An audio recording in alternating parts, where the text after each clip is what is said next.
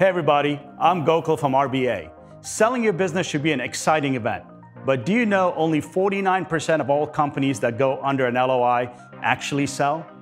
As a restoration broker who's worked with 350 plus clients over 14 years, I know why this happens.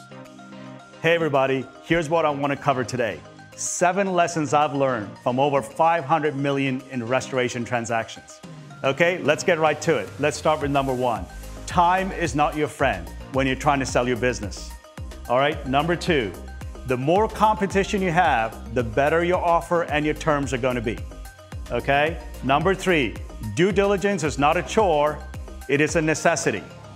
All right, number 4, some parts of the negotiation are more important than others.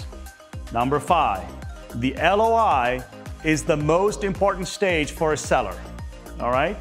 Number 6, strategic buyers will give you better offers than financial buyers. And last, number 7, understand leverage. Understand the process and when you as a seller has the most leverage in a transaction.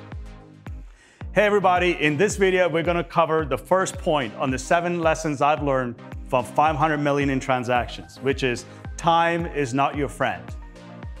Hey everybody, today I want to talk about time and how important it is in getting a deal done. All right. As a general rule of thumb, if you're the seller, time is not your friend. Okay. The longer a deal takes, the more reasons buyers are going to find to lower your price and put downward pressure on all of your terms. So as a seller, it's really important, 1, to understand the journey, and 2, to be ready so you can go from an offer to a close in about 60 days.